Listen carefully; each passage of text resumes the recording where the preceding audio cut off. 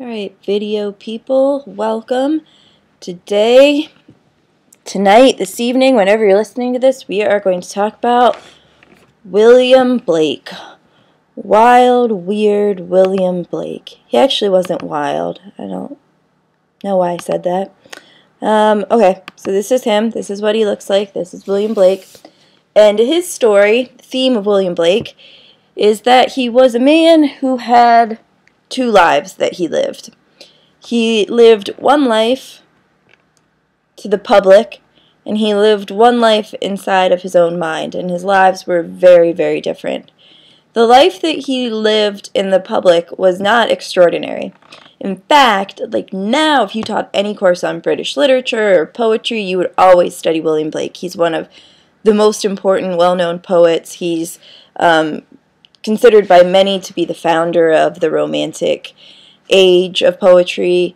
He's just hugely influential, and people would say, oh, you have to study him. But in his day, he wasn't really known.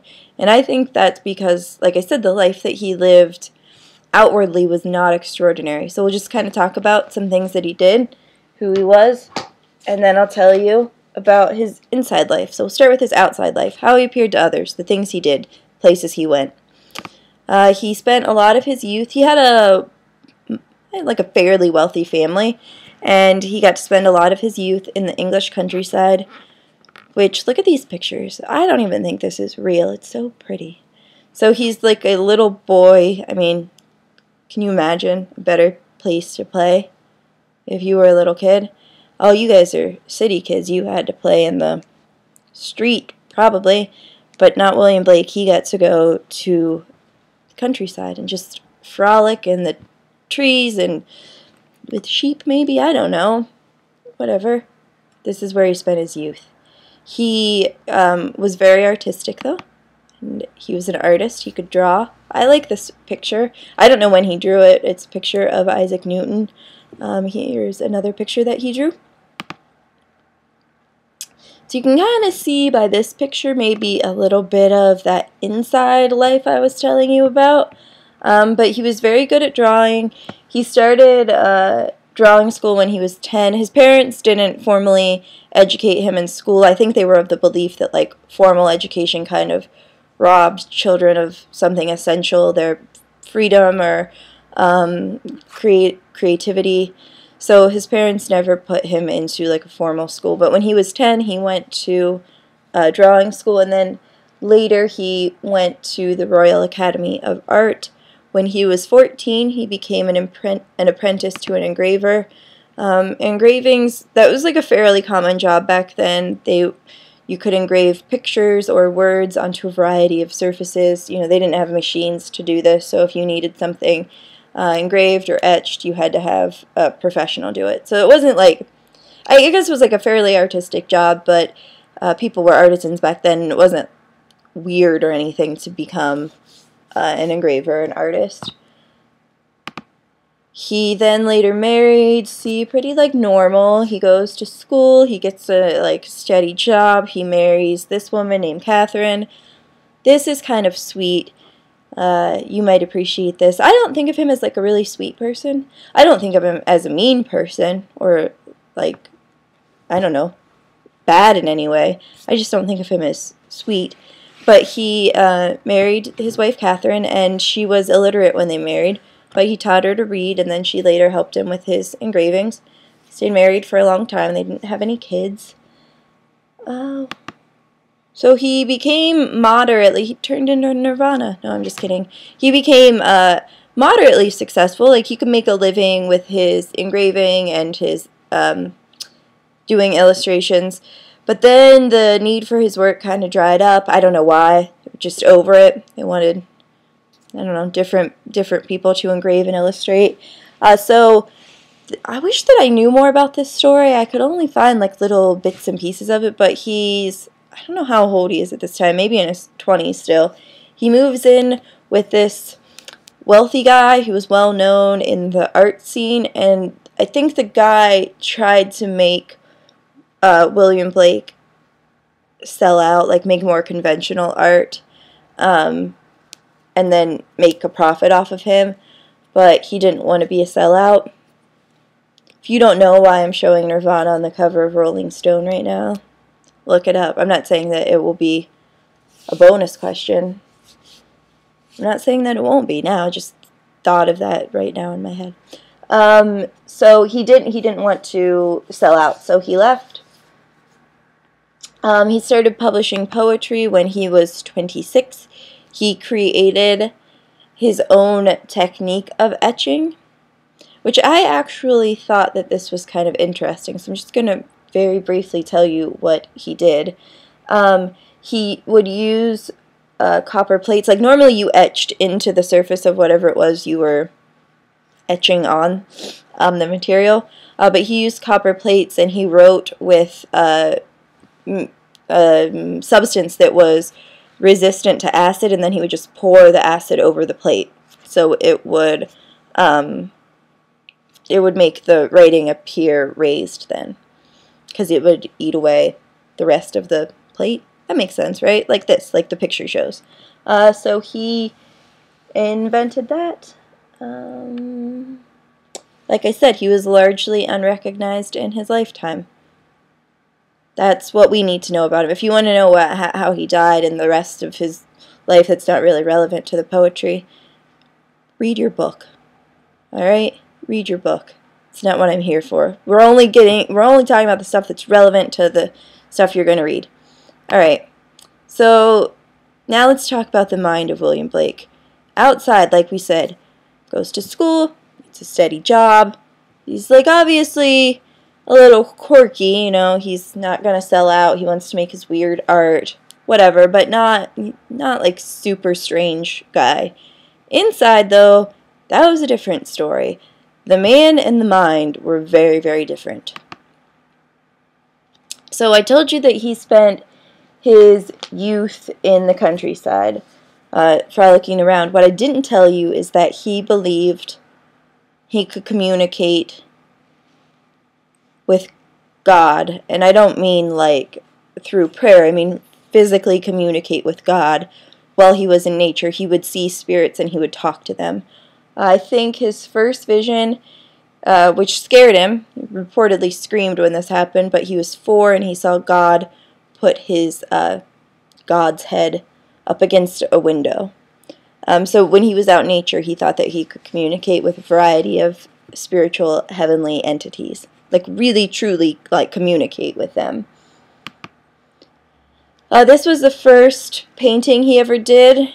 It illustrates the death of Earl Godwin. Not like a dude's name was Earl, like he was an earl.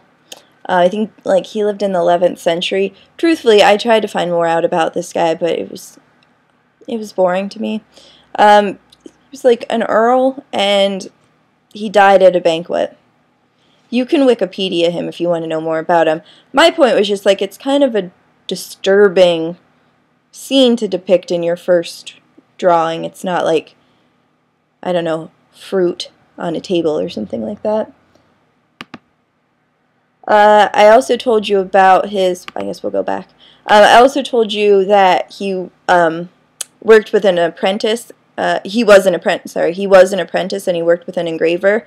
What I didn't tell you was that he went to meet another dude who was supposed to be his mentor, and he kind of freaked out a little bit when he met him because he thought, this guy's going to get hanged.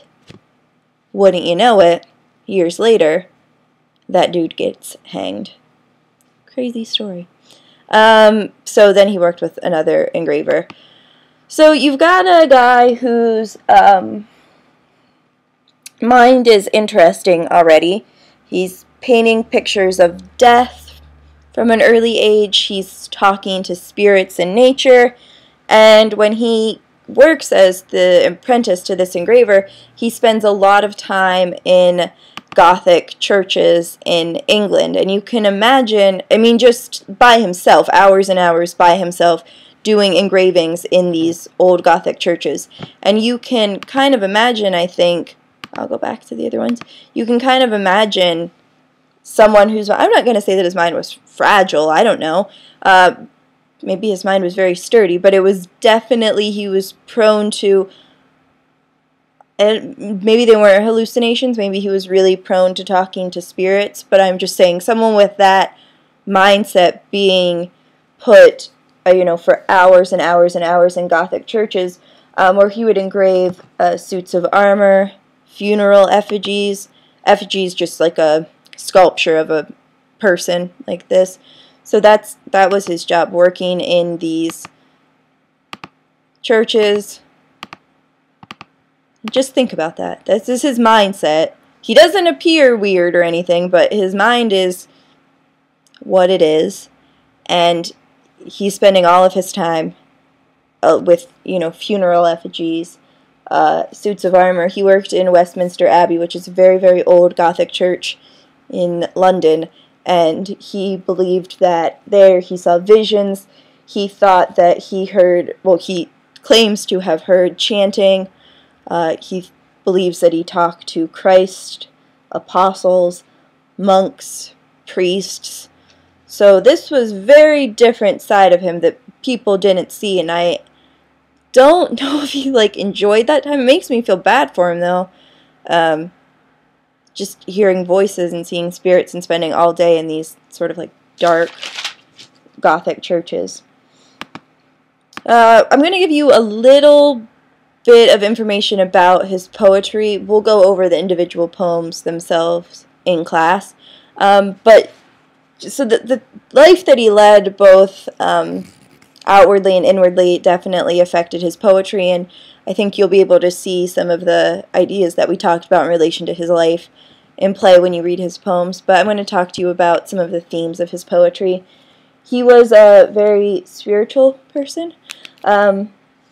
He believed that God, spirituality, formed the foundation of most of his work. He thought that he was instructed by archangels.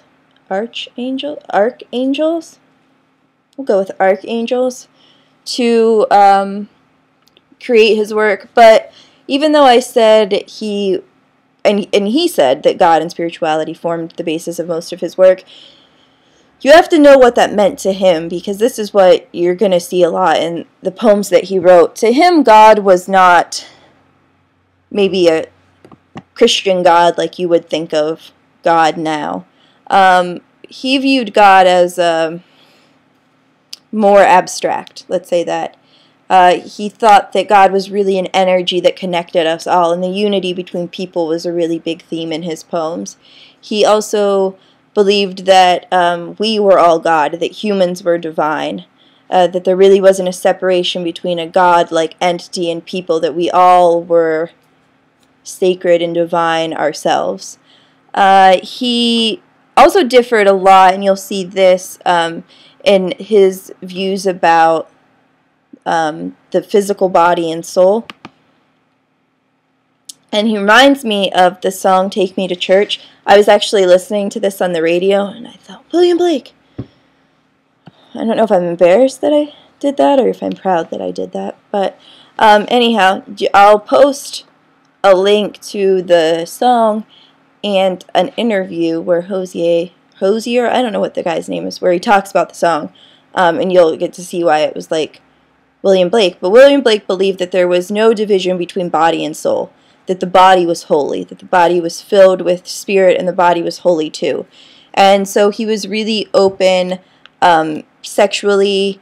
I don't know if he himself was having multiple partners. I don't know what was going on in his personal life, but I know that his views about sexuality were very open. So at the time, this was 18th century in England, he believed that there should be no restrictions on adultery, homosexuality, prostitution. To him, using the body in whatever way was a spiritual act. So acts involving the body were not considered like evil or sinful. They were considered the opposite, which was a spiritual, sacred, a communion with God, let's say. He was really critical of any sort of religion, like the Church of England, let's say, that encouraged people to suppress their natural desires. That's not the kind of God and church that he was into. Anything else about that? Also, I wanted to tell you before we look at don't look at this quote right now. Don't look at this Tumblr quote right now. I also just wanted to say the last thing that I talked about was the relief etching, which was, just if you forgot, was this thing right here, where he poured the acid over the acid-resistant substance.